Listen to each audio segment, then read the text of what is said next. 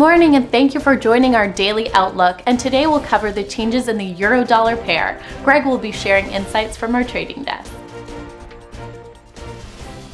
The euro-dollar pair has added 0.5% in the last session. The ultimate oscillator has shifted sharply into the positive area. The price of gold has gained 3% in the last two sessions. The ADX has transitioned into the positive area. The dollar-yen pair has fallen 0.3% in the last session. The highs-lows indicator is diminishing and is currently negative. Bitcoin has lost 1.1% in the last two sessions. The CCI has collapsed into the negative zone. Thank you for sharing with us. Now let's hear from our news department. India is increasingly embracing cryptocurrencies amid domestic economic issues and the nationwide coronavirus-related lockdown.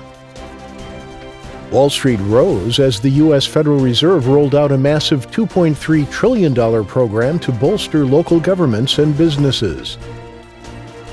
The sterling has gained 0.7% as the BOE agrees to finance UK government spending temporarily and Boris Johnson's health improves. Thank you. Now let's hear today's most important economic events. The Japanese M3 money supply will be released on Monday at 0:50 GMT. The U.S. Red Book, Tuesday at 13:55 GMT. The U.S. retail sales Wednesday at 13:30 GMT. The Canadian BOC interest rate decision Wednesday at 1500 GMT. The Australian employment change Thursday at 2:30 GMT. And the German CPI Thursday at 700 GMT.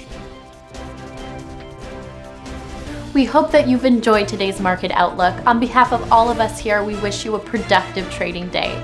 Be sure to log in tomorrow morning with the latest news and events from the financial market.